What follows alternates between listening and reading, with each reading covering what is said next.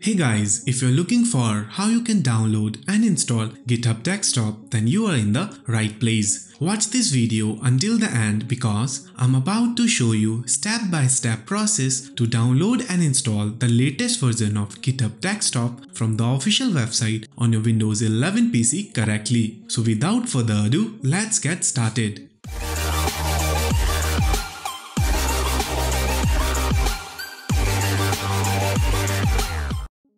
First of all, copy this link. I have provided this link in the video description.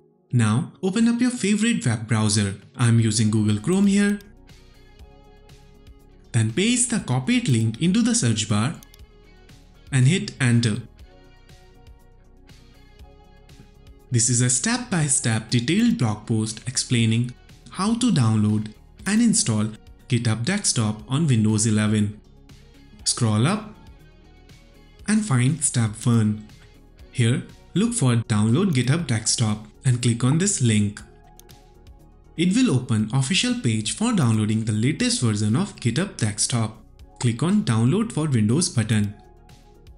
And now you can see GitHub Desktop installer file started downloading here. It will take some time to download.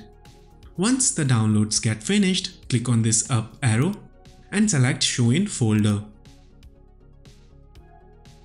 We need to install this file. Simply double-click on this file and it will start the setup wizard. Let me close all other windows so that we can focus on installation part. It will take some time to install. And it's done. Congratulations, you have successfully installed GitHub Desktop on your Windows 11 machine correctly. If you followed the steps in this video and reached until here, I'm assuming this method has been working for you. So I'm requesting you to please like the video and subscribe to my channel. It won't cost you anything, but it will definitely boost my morale for making more such videos. Subscribe and turn on the notifications so you don't miss more videos helping you to learn how to code and become a successful programmer. And I'll see you in the next video. Take care.